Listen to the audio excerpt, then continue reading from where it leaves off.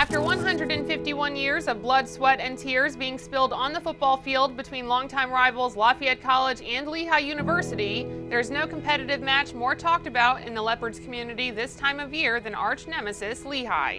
This season, junior quarterback Blake Searfoss had the unique opportunity to take part in a match of compassion first. You have the potential to do something like truly awesome for someone. You don't get many opportunities like that in your life, so. Every spring, Leopards football players participate in a donor drive that invites others to sign up for the Be the Match registry program. Operated by the National Marrow Donor Program, Be the Match pairs registered donors with blood cancer patients in need of peripheral blood stem cell or bone marrow transplants. You sign up, you're kind of just like, oh, hopefully this works out someday, and then they call me 4 months later in September saying that I'm a potential match of a 48-year-old guy with leukemia. After that, they have you donate blood to see if you are the match they want. So I donated blood, and then they called me back about 2 weeks later. They said I was the match that they wanted, and then I decided that I was going to donate stem cells to this guy, so then it was a process from there. Searfoss was not told the name of his match, and he won't know it for another year. Knowing he can make a difference now was enough.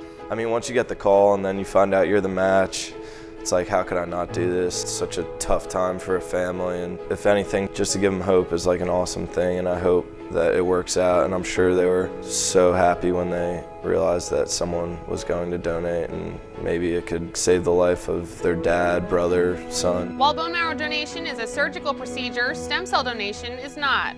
Searfoss was able to make a stem cell donation during the Leopards bye week without missing any game time as a result this season. I guess, yeah, I'm proud of myself for doing that. It's something that could potentially save a life. Thousands of people are diagnosed every year with life-threatening blood cancers, and their best or only hope for a cure is a bone marrow or cord blood transplant.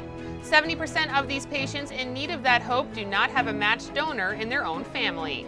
Searfoss can empathize as his older brother, now 25, is a cancer survivor that was sick as a child before Blake was born. Being back at the Philadelphia hospital to donate, my parents were just talking about memories they have back there, you know, because that's where Children's Hospital Philadelphia, he was always in Philadelphia when he had the cancer, so it was like tough for them to be back, kind of, but it's kind of crazy that they were there for him, like having cancer, and then they were back for me, like helping someone out with cancer. They were definitely proud of me, and it was a great moment. I feel like I did a great thing, and hopefully it works out. Searfoss hopes his own story will inspire others to register with Be the Match.